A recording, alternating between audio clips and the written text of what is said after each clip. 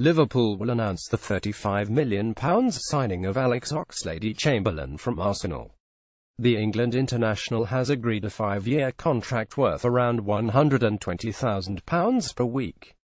Oxlade-Chamberlain underwent a medical at St George Park on Wednesday night. The Reds thrashed out a deal with Arsenal after the 24-year-old rejected the chance to join Chelsea. Alex Oxlade-Chamberlain will sign today. Image photo by Dan Malungeti. Images more to follow. Any further incomings will hinge on Liverpool's ability to secure the services of Thomas Lemar and Virgil van Dijk. The Reds are prepared to shatter the transfer record with both the Monaco attacking midfielder and the Southampton centre-back valued at around £75 million.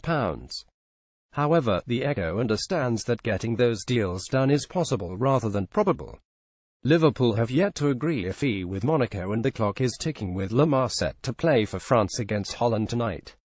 The Van Dijk has been desperate to move to Anfield all summer, but Saints stance that he isn't for sale still hasn't shifted. If they have a late change of heart, then Liverpool are ready to do business.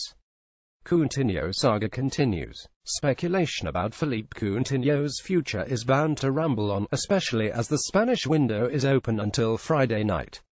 Reports suggest that Barcelona are planning one final bid of €160 million, £147 million, after having 3 previous offers rejected.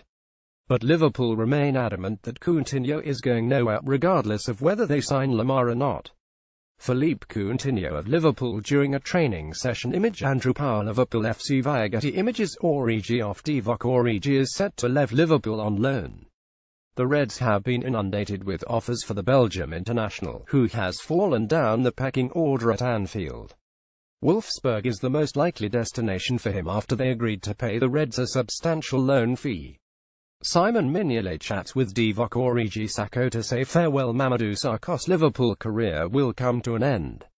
The Reds are waiting for Crystal Palace to meet the £30 million asking price after rejecting an offer of £25 million earlier this week. Mamadou Sakho is set to finally depart. Image photo by John Powell, Liverpool FC via Getty Images. More loan exits. Others could depart on loan.